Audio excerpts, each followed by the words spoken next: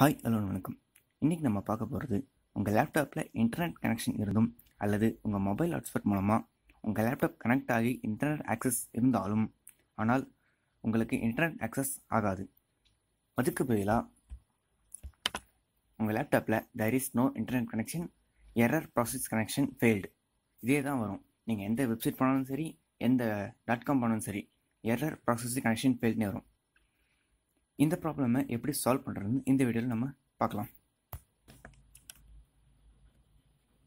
உங்கள் லேப்டாப்பில் control panel போய் அதில் நெட்வொர்க் அண்ட் இன்டர்நெட் ஆப்ஷனை கிளிக் பண்ணுங்கள். அதில் இன்டர்நெட் ஆப்ஷன் பட்டனை கிளிக் பண்ணுங்கள். அதில் கனெக்ஷன் மேலே இருக்கிற டேப்ஸில் கனெக்ஷன்ற டேப்பை கிளிக் பண்ணுங்கள். அந்த கனெக்ஷன்ற டேப்பில் கீழே லேன் செட்டிங்ஸை கிளிக் பண்ணுங்கள்.